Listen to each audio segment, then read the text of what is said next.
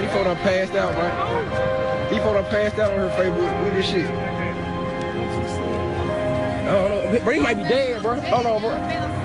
Yeah, I don't know, fool. He might be dead, Jay.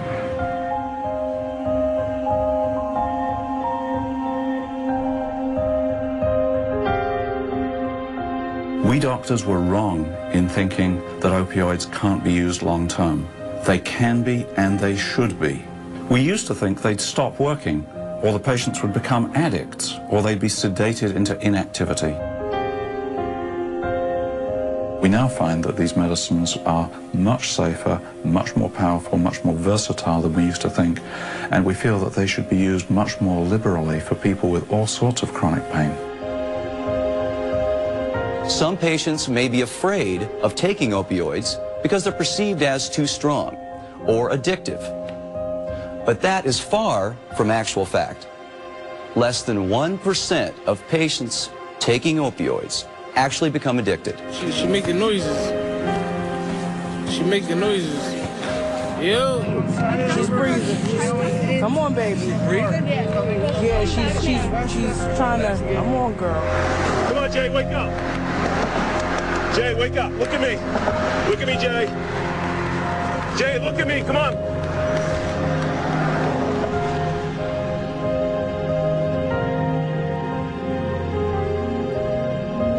Wake up, girl. There you are. Stay with us. Hey. Stay with us. I'm fine. We'll be alive. You're fine. You're okay. You all right? You with us? You doing okay? Hey, stay with me, man. Stay with me. Can you wake up? Okay. Is this okay? Yo, she's overdosing. Like, what the fuck, man? Wake up! That nigga ain't doing nothing. Wake up! Wake up! Wake up! Wake up, boy! Put that water! Put that water! Put that water! Put that water! We wanted to? Fucking, man, because that baby life in danger, man. I know. Anything could happen. He could have wrecked her.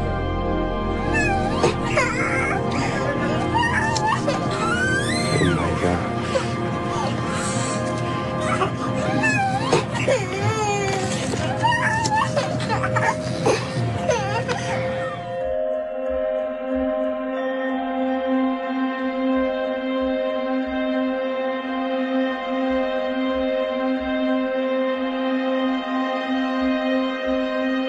Law enforcement says they have never seen abuse of a prescription drug mushroom out of control so fast. All belong to a family of drugs called opioids. Prescription painkillers lead to heroin. These are narcotics closely related to heroin and morphine with the same potential for addiction.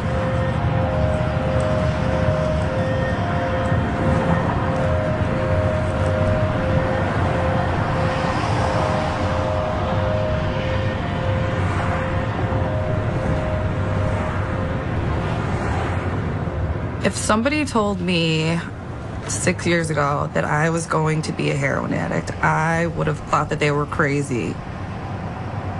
Never in a million years. I didn't hang out with bad kids. I didn't get in trouble. I just would have never, ever thought that it could happen to me. When I was about 16, I started getting kidney stones. And they would give me pain medication for it because that's pretty much all that they could do. The x-rays would show the kidney stones.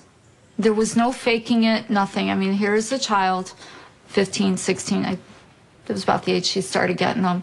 And she's getting them a few times a year. They gave me a shot of Dilaudid, which is a very strong painkiller. And then I remember them sending me home with a prescription of Oxycontin and a prescription of Vicodin. And I remember thinking at that time, wow, those are kind of high-powered medications for such a young person, but I trusted the doctors. In the beginning, I would just take my Vicodin as prescribed when I was in pain, but it gradually got worse over time. It numbed my feelings and made me feel okay about everything. You know, I'm fine. I'm good. You know, I would take an extra one here or there, and then if I had ran out, I would just pretend like I didn't know what was wrong with me so that I could get more, faking pain to go to the hospital to get painkillers. I mean, it would be anything from Oxycontin to Vicodin to Norcos. Then it went from taking the prescribed dose of like 1 every 6 hours to taking like 20 Norcos a day. I'm going through a month prescription in 2 days. And I called my mom crying and I was like, I don't know what's wrong with me. Mom, I can't stop taking these because when I stop taking them, I don't feel good. I said, well, we need to talk to your doctor. And he wrote me another prescription for Percocets, which was stronger than the Norcos that I had been taking. My sister, Ashley, she was the closest person to me in this whole world. We did everything together. I would get painkillers, and I when I started getting bad with them, she was curious because what I did, she did. So to go to sleep, she'd be like, let me get one of your pills. Let me get one of your painkillers to go to sleep. Let me get a Vicodin. And I'd give her one, and she'd be like, oh my gosh, I love this. They would share them with each other. Oh, well, I have a headache. Oh, well, here, you can take one of my pills. Menstrual cramps. One sister sharing medication with another sister. We'd never been exposed to drugs like that. We didn't know what could happen. We just thought well, our doctor started giving us these painkillers, so it can't be that bad. Well, then he cut her off on them. And then she didn't feel good. Her friends say, oh, well, here, I'll take mine. But they became expensive to buy privately from friends, and the doctors would not give them to her anymore. So this friend gave her a little bag and said, just sniff this. It'll do the same thing as the pills do. Only thing, you don't need to take 5 pills. Just take this little bag, sniff it, and you'll feel better. And it worked. She took it, and it worked. I remember thinking wow, this is the best feeling in the world. It was really I had not a care in the world. It made me feel like I could do anything. I felt like Superwoman. It's a lot cheaper than buying 15 Norcos a day at $5 a piece. Here's a $10 bag of heroin and it'll last you 3 days. I didn't have anxiety or I didn't feel depressed. I felt happy. I felt warm. I felt like it loved me and I loved it back. It felt like I was in a relationship with it. I felt like I had a relationship with heroin. It was just the best feeling in the world. I snorted heroin for about a year. Me and Ashley both did. They did not know the scope of the addiction that they were up against, like a tidal wave. You're standing on a beach and you got this 50-foot wave coming at you. And I remember Ashley saying, it's not like we're sticking needles in our arms, Mom. That's for real junkies. I'll never do that. I'll never touch a needle. That's disgusting. That's gross. And somewhere along that time, somebody introduced the needle to them. You only have to do a little tiny bit and you get, 10 times as high and it lasts 10 times as long. But then it gets so out of control so fast. If I was lucky, it would only take me 10 minutes to hit a vein and then I could go lay back down. I had no veins left. I mean, in my neck and the side of my face, palms of my hands, my fingers, on my chest, I'd be covered in blood. I would just sleep all day till I woke up from being sick again, and then I'd have to go through it all over again. When I started using, I had my own 3-bedroom, 2-story house. I was a stay-at-home mom with my 2-year-old daughter. Me and my daughter's father, we each had our own new cars. We had a pool in our backyard. We had 2 dogs. I had the perfect life. By the time I started injecting heroin, I had lost my house. We'd sold both of our cars, and I lost custody of my daughter. I remember Ashley saying, I don't want to do this anymore. It was no longer a party, and she was a slave to it.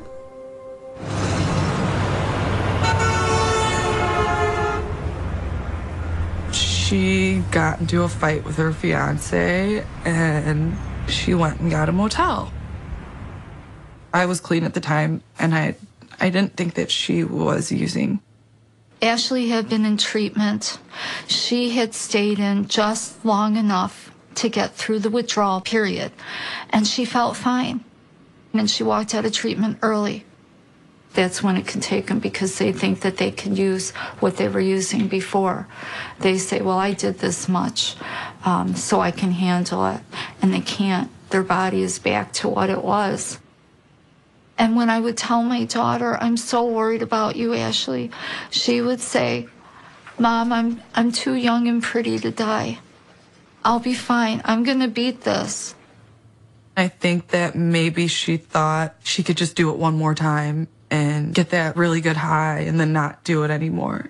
And it's like that one time, you never know. Her fiance called me and he was at the motel and she wasn't answering her phone. He called me and he was like hysterical. He started banging on the doors. He called 911 and told the operator, my girlfriend is a heroin addict. She's not answering her phone. I know she's in trouble. Please come to this hotel and help me. I remember where I was at. I was at Taco Bell drive-thru. I remember seeing the police station's number come up on my phone. And I remember picking up the phone and it being a man's voice. He was like, I'm sorry for your loss. And I was like, what are you talking about? I don't know. He's like, I need you to come into the police station. And I knew. And it was like my whole world just like stopped.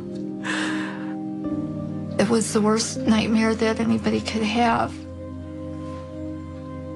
I miss her every day. From morning till night, it's an all-day thing. I was suicidal when I lost my sister. I would just do massive amounts, $200 worth of drugs in an hour in a sitting, just praying like, please don't let me wake up. I don't want to live anymore. She was like a second mom to Audrey. She acted like Audrey was her daughter. You know, she would take over when I would get stressed or... You two were inseparable. I can never imagine going back to living like I was. I could never imagine going back to sticking myself with needles 15 times a day for hours at a time. I've been clean for long enough to where it scares me the thought of using because I know one time could kill me. This is a crucial time. Now that you have clean time, she had that clean time, and then she used. And I feel like you're right there, and it's so scary. Anytime I get a call in the middle of the night, I get that gut feeling. Everything tightens up. I couldn't imagine putting you through losing another child.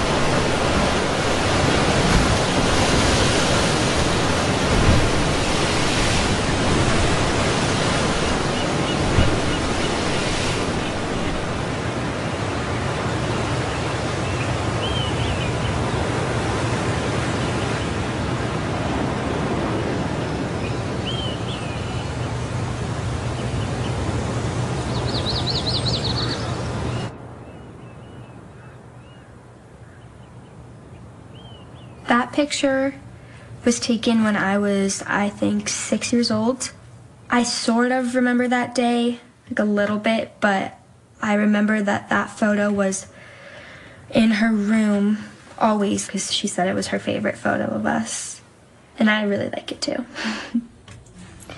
This cross she gave to me when my parents split up because I was really sad one day and I was like, Mom, I'm not gonna be able to see you anymore. I'm not gonna live with you. And she was like, I have the same necklace. I'm gonna give you this one. And if you wear it, then we're gonna just know that we're together and just know that I'm thinking of you. Dear Preston, I've enjoyed every minute of our time in Tahoe. You're this amazing young man that makes me proud every day and more every year. There are incredible things that await you in your future.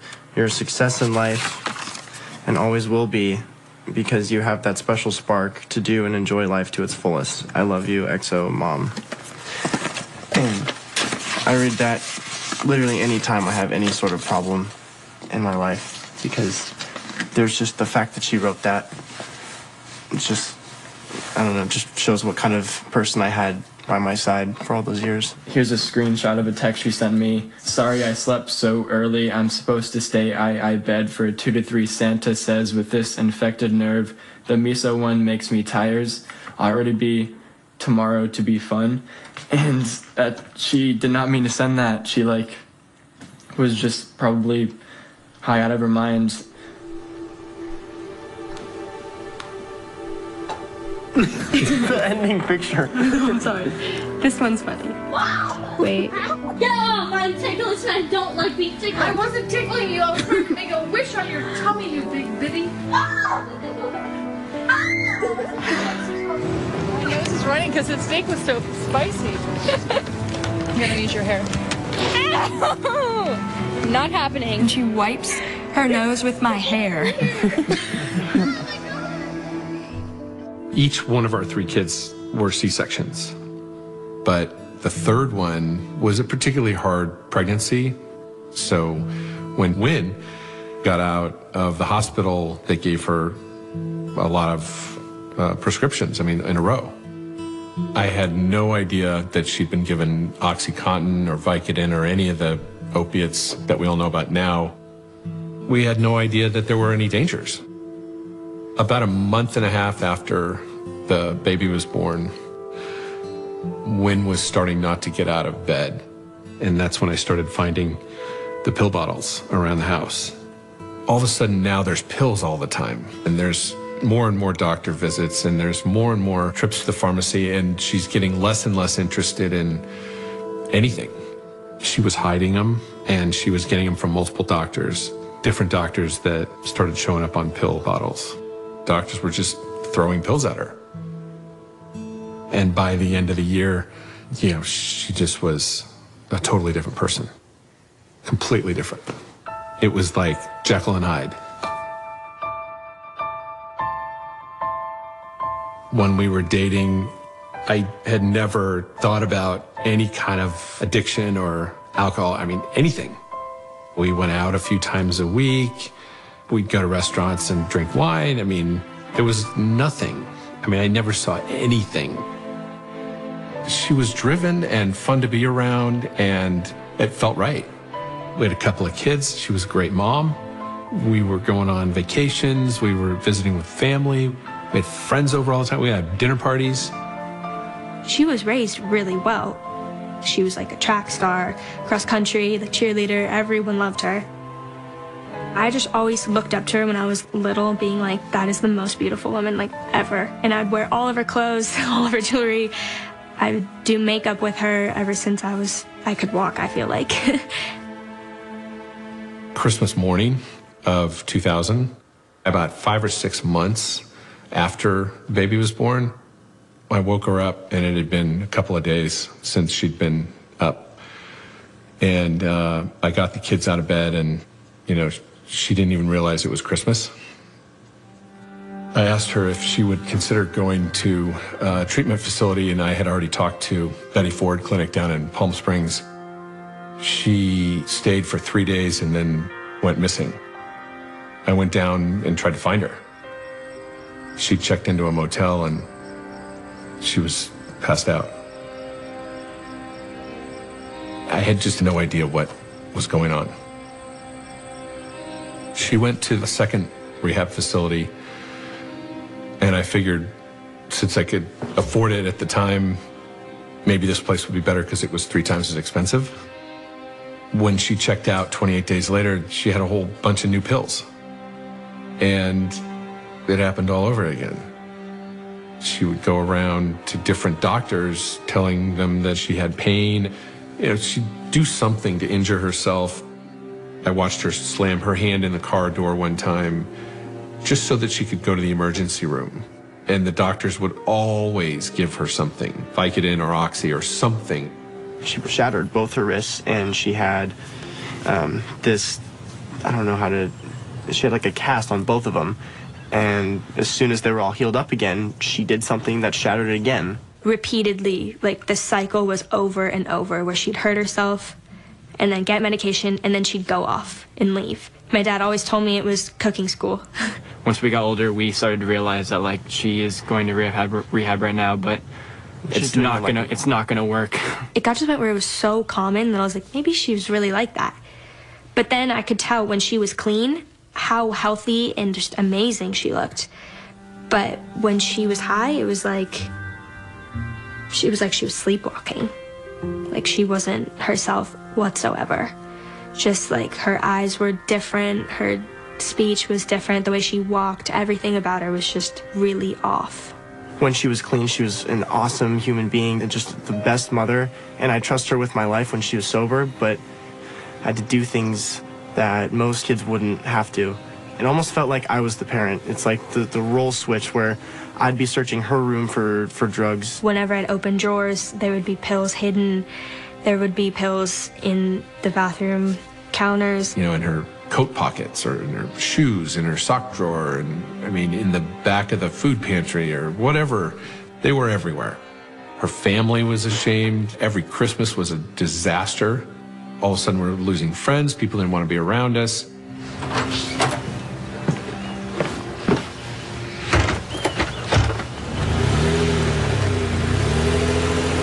I think at this point, the kids, they were just starting to understand it.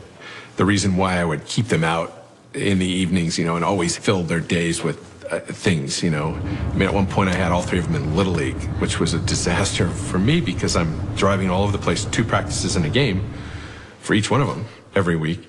You know, we'd have dinner out all the time and movies and, you know, it was exhausting. I'm trying to keep them away from wanting to go upstairs and see their mom in bed.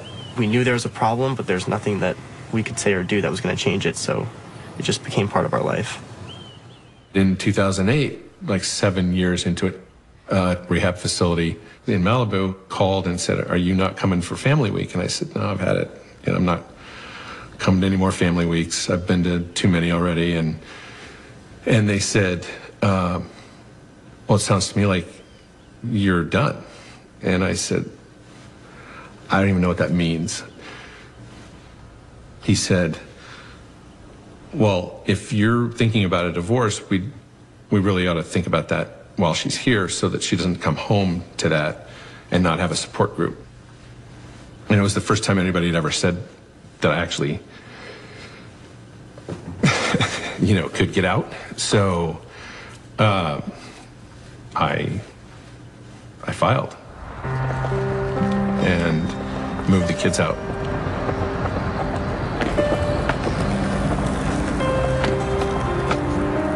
When we divorced, Wynn got half custody and started living in San Francisco. The kids would visit her. They're getting older. They're starting to really develop a relationship with their mom that's separate from me. The last house that we lived at with her was in the South Market and the Embarcadero. And I used to skate on the Embarcadero at 10:30 because like she would allow me to to leave the house. Like she'd give us that much freedom. It was just like my favorite feeling in the world.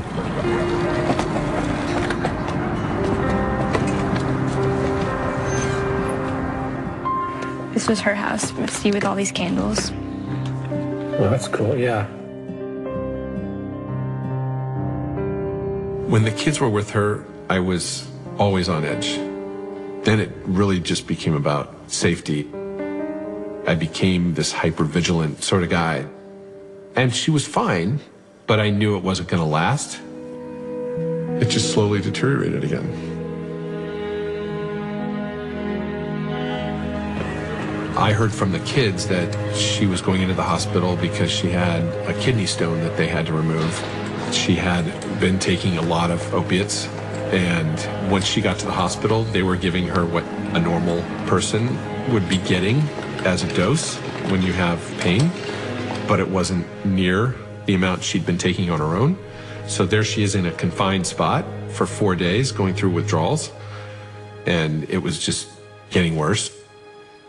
So she left the hospital, and they gave her a bunch of opiates on the way out.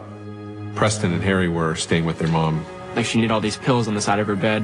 The hospital told me to take these, and I was just like, just please don't overdo this. Like, there's a lot of pills here. 8 bottles filled to the top. And I was like, who gave you all of these? And she said, oh, my doctor did. Like, I'm still in a lot of pain from the kidneys. And then in the morning, she was just laying there with her arms spread out and her eyes were kind of open. We said goodbye and got no response. And we thought that was odd. Preston, like, pulled out his phone to, like, take a video to, like, show our father, like, what was, like, going on. And I, like, told him, like, put down the phone, like, right now. And he's like, why? And I was like grabbing her foot, and it was just ice cold. And I called 911. They were telling me to do chest compressions on her. I was just yelling at Preston to stop, and he was just like said we need to do everything we can. And it was, I mean, that's when I had to call like my father. And it just was surreal. And having the conversation with Harry, as I can hear Preston in the background.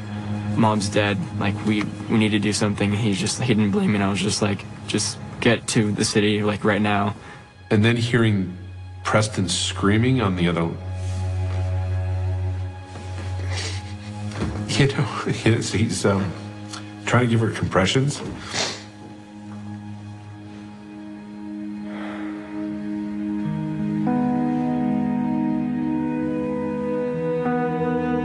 By the end, at the funeral, there were hardly any of her friends.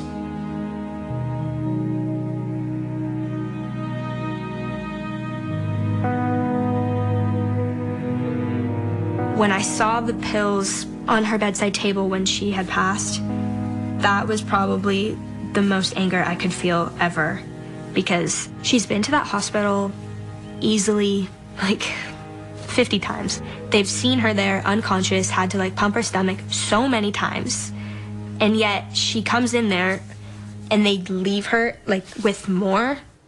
I firmly believe that there are so many people that are being prescribed opiates without any direction or support that have no idea what they're getting into. And then once they can't get out of it, the shame and the inability to actually confront it and talk about it with somebody makes it worse, because now all of a sudden they're an addict.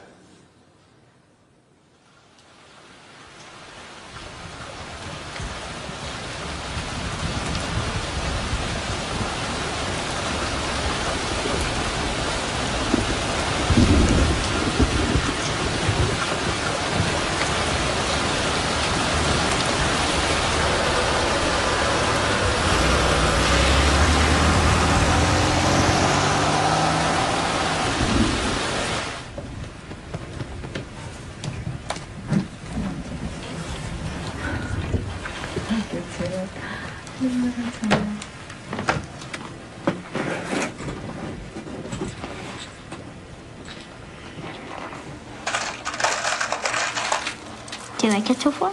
I love it. I think it's beautiful. I was thinking maybe we would make one for your mommy.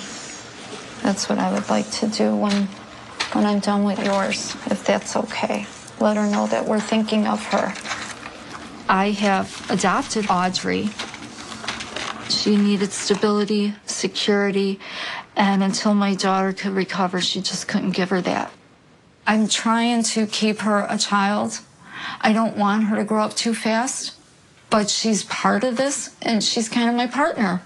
We have the Narcan, and I dropped some off for her. If something happened and I couldn't get over there, You remember what you would do? Where do I keep it? In the top. So I keep the Narcan right here. This one is real easy access for Audrey if she needs to. I keep a couple packs inside here.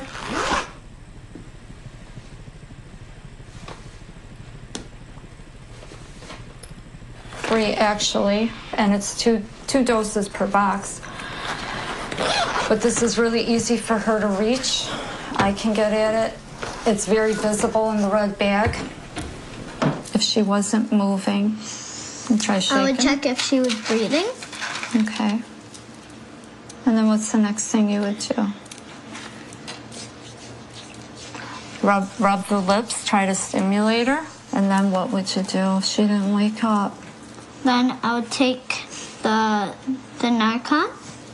Okay. And I would place it on her thigh, her butt, right here. Yep, exactly. And then what do you do? Then call 911. Right. I'm going to say a special prayer for your mommy today because she really needs it. I know she's trying very hard, and I know she misses you.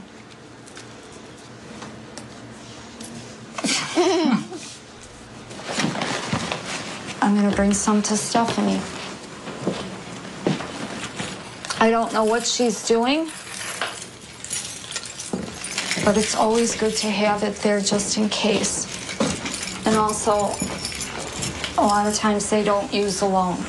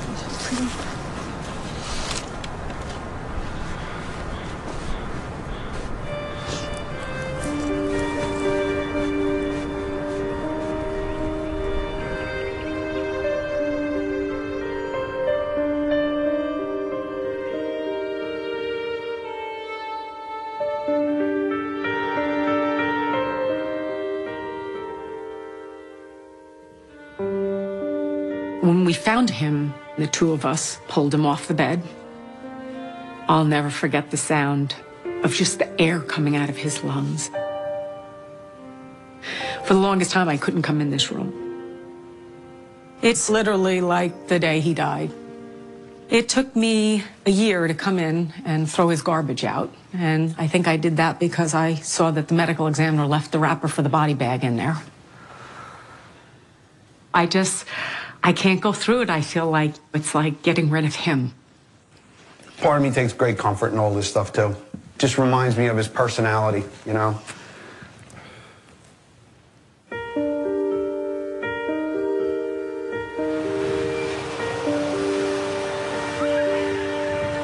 I did everything possible to create a perfect life for a family. Brothers, get together. All the brothers, hold on. To have this happen is just not even conceivable to me. Here's Brennan. Hey, baby, I'm not 4 yet. Yeah, Brendan, the whiner Cole. That's his calendar. He was marking off the days when he was first sober. I just thought it would be important for him to be able to look at the calendar at the end of every day and cross it off and say, you know, there's another day I've done it. You know, I just wanted him to have some type of way of measuring his success. When he had come out of rehab, he looked the best he had in years. He looked so healthy and was so positive. And he said, "Oh, can I borrow the car? I want to go to the mall." And I said, "Sure." And he's only gone 45 minutes. He's texting Brian pictures of shoes, of all things. And he came back.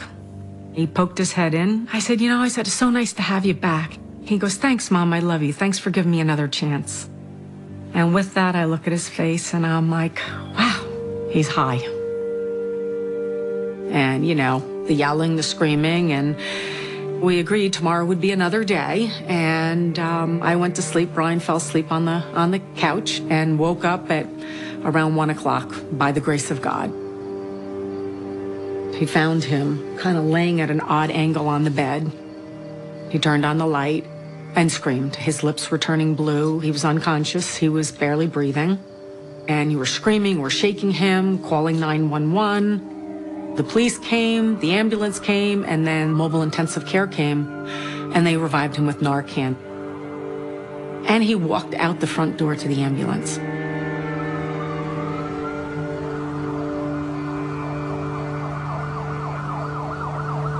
When we got into the emergency room, nobody really talked about the withdrawal from the Narcan, and there was no real game plan for what to do after overdosing. So we got in the car and I drove him home, and I could barely even speak to him. I was just so furious. He was, sleeping in the front seat, and we pulled in the garage. I said, "Do me a favor, would you just take a shower and try to get yourself together?" And he goes, "I can't." And I didn't really understand, but I've learned after the fact that when you are going through withdrawal, it hurts to shave, it hurts to shower, it hurts to brush your teeth. He went up in his room, the door was open, we had his laptop, we had his cell phone, we had taken all those away, so he was, kind of in lockdown. That was at 1:30 in the afternoon. And then about 2:30, Brian came up and said to him, he goes, kind of tasseled his hair and said, "You got a second chance. Not everyone gets a second chance." He goes, "You better not waste that second chance." And that was probably the last thing anyone said to him. It was about 2:45, and I came upstairs, and he was kneeling with his hands on his head. And to this day, I wish I would have said something to him. I wish I would have come over and said, "B, I love you. It's going to be okay." Connor came home, so 20 after 3 or so, and he said, "Where's B?" I said, "I don't know. He's upstairs kneeling next to his bed." And he went upstairs, and he must have tried to move him and shake him, and he screamed. And we called 911 immediately. And everyone, Connor's throwing up, and everyone's screaming, and Brian had run over and got our neighbor, who was a doctor. It was a nightmare. They made us leave the room, and they tried to revive him again with the Narcan, but it didn't work. They had worked on him for about 40 minutes. I knew. I knew he was gone. You prayed, you hoped, you did everything, and probably at about 4:20, our neighbor pronounced him dead. He had used heroin again. We found this old stuffed animal that had old baggies of heroin and a syringe in it. I had the hardest time, and so did Brian, wrapping our head around that. Why would he have done that? He knew we loved him. He knew we wanted to, send him back to rehab and get him help. And what could you be thinking that love wasn't enough? One of the things that's always a regret is that you completely underestimate how hard the battle of addiction is. You think that if you drop everything and, you get the right help, that you'll be able to see your way through this and help somebody, but it's not quite that easy. I thought I knew Brendan like the back of my hand, but it's a different person once this addiction kicks in. As a father, you have this guilt that it happened on your watch. And it's just, you can explain it away all you want, and other people can tell you, you did everything you could. But that always will linger in the back of your mind. You taking that also? Yeah. Yep.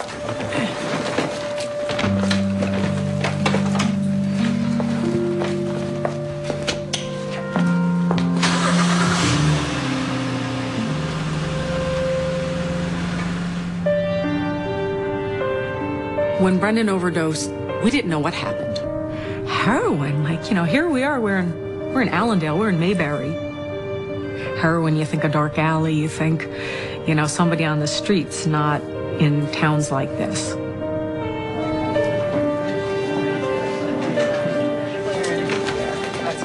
Just sign in. Nice to see you.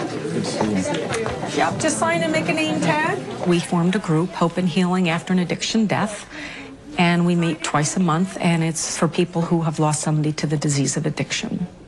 I thought we would start by sharing our stories, and if you have a picture, that would be great. You know, just share your story and talk about what you went through. I have two pictures of Georgia. This is my favorite. That's Georgia. This is her. This is her. She's just all energy, all like, yeah, you know, that's how she was. Georgia. Hey, Georgia. Come here. What? When Georgia was born, I remember that I was in the delivery room with her, and I started talking to her. I didn't talk to her like she was a newborn baby. I talked to her like she was somebody who we had been waiting for, and that she had been waiting to arrive. Within minutes, we had our first conversation. It was one-sided, but it was... But she was special. She was the first grandchild, first niece. Yeah. And we took a lot of pictures of her doing nothing. We thought it was so exciting. She was just very happy. It was a very special, happy time of life. I had a nickname for her. I called her Soda Pop, because she was bowly and she was like, you know, you didn't want to shake her before opening. It was just a constant amazement, you know, watching her unfold into an amazingly bright young child. She died Thanksgiving Day a year ago. She was 26. It's like she never knew what hit her. But the way she described it with me was that she was working with a group that ran several group homes, and she was an assistant in these group homes. And one day she was taking a break. She was on the porch, and this was in 2011, and she fell through a guardrail or a handrail on the porch, and took a fall, went down, hurt her back and her hip, and went and got prescribed these, you know, monster painkillers.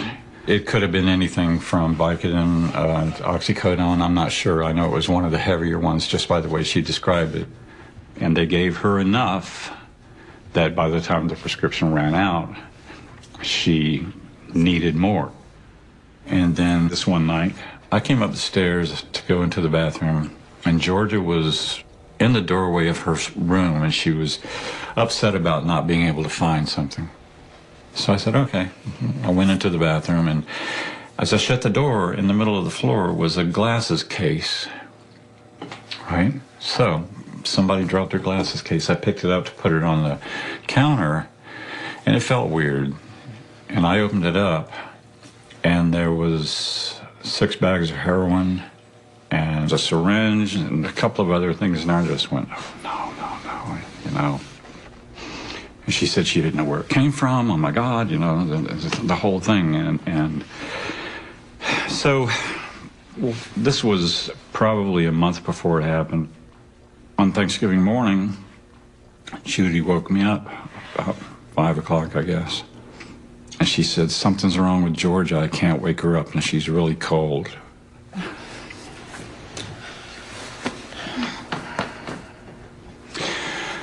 So I went into the living room, and Georgia was sitting, the television was on, she was sitting between the couch and the coffee table on the floor with her feet out in front of her and her hands folded in her lap. She had just leaned forward like this. And we had this little carpet-covered stool thing, you know, right there. There was a syringe laying right on top of it. And it looked like she had just dozed off. And I went over to her, and I could, as soon as I touched her, I don't know, at that point you're just in something that you can't even describe. Well, all of you probably could. So I put my hand around her neck looking for a pulse, and her skin was starting to get that real stiff kind of, you know, if you've ever had a dead pet that you've had to pick up, you know that feeling. And I knew I wasn't going to find a pulse, and then I got around, you know, I had turned on the lights, I got around in front of her, and I picked her head up, and I looked at...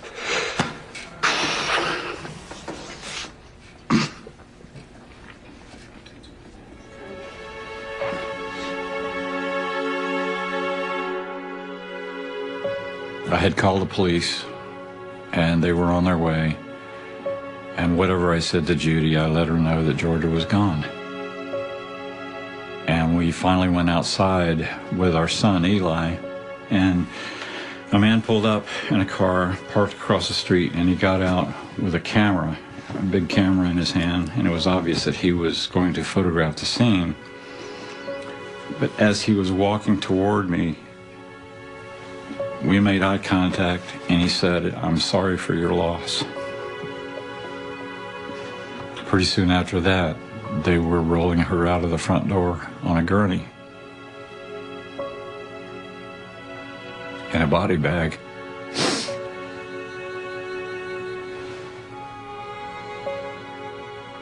That was the last time she was here. This person that had been a part of my life for more than 26 years would never be again. I know she's here. I feel her. I talk to her the same way I always have. I miss her.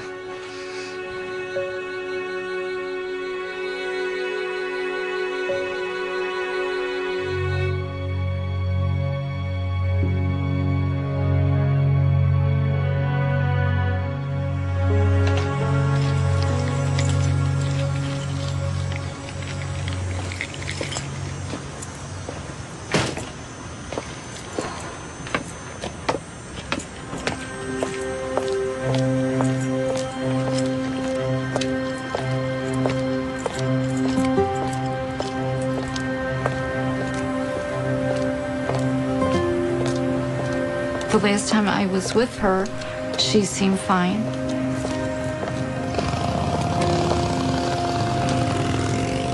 Her outlook on things was hopeful. And then all of a sudden, nothing. She's not answering the phone. She's not answering the door.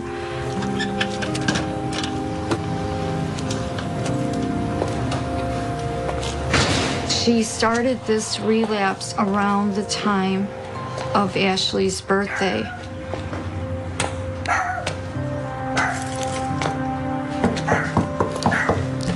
Stephanie? And when she's using, it's a very dark, small, closed world. Stephanie?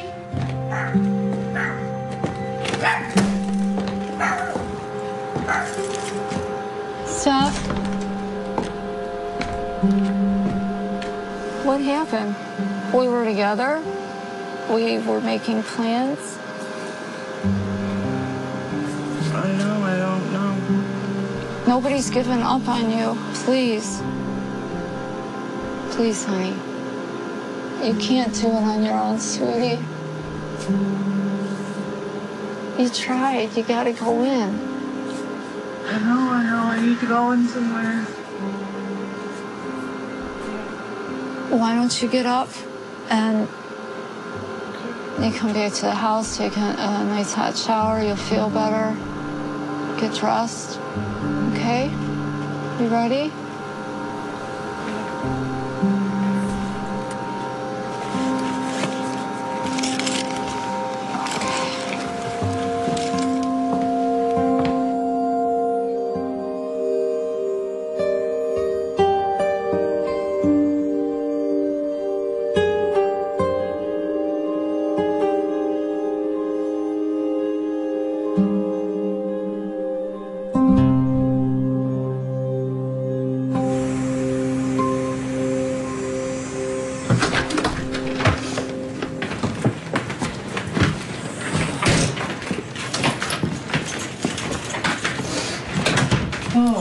feels a lot nicer in here.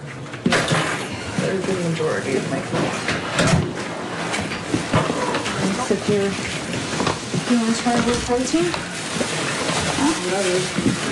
You're not chilled. I was drinking water. I can get some for you if you want. Like iced tea, like this is really. Oh, drink the iced tea. There's a pot of it in there too. If you want, I'll chill this. This is good for you. I don't know how well you've been eating. I haven't eaten in like 2 days. I just need my clothes. Clothes? You got them.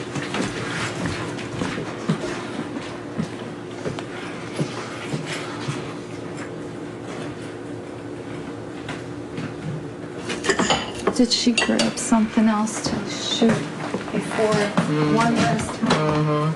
I'm worried about that too. Steph? What are you doing? What are you taking? My medication.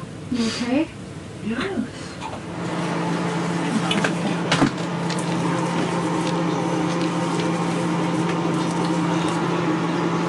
A big, huge rash. My knuckles are all swollen.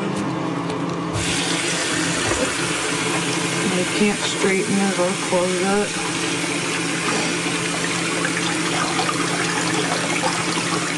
This is the spoon of a heroin user. She had it in her bag.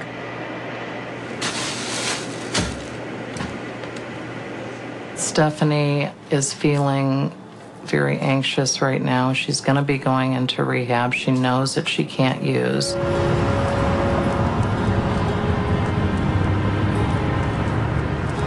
The program that we started is called A Way Out.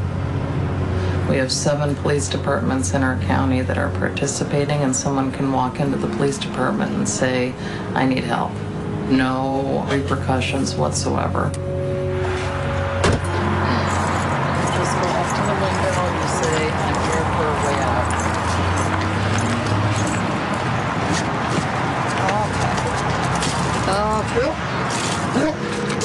Okay. All right.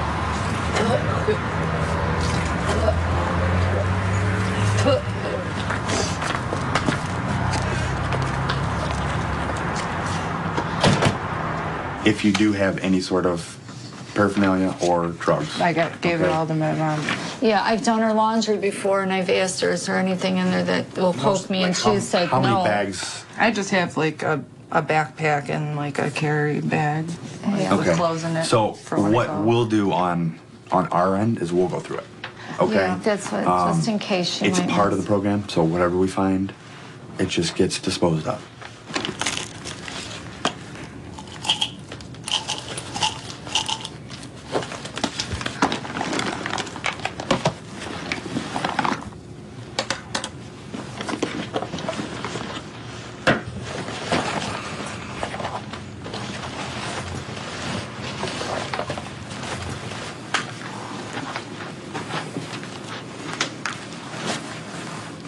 Definitely did not know that one was there. Just a little bit. What is it? Sorry. It's like really embarrassing. It happens.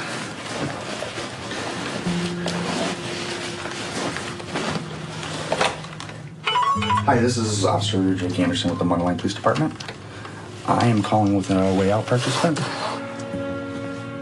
Hi. Oh. Sure.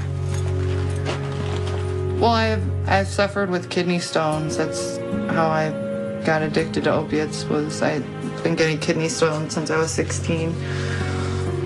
But that's it. Okay.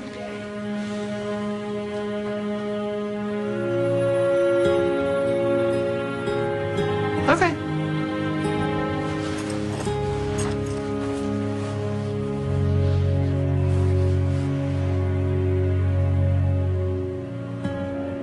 I do blame prescription opioids for my daughter's addiction.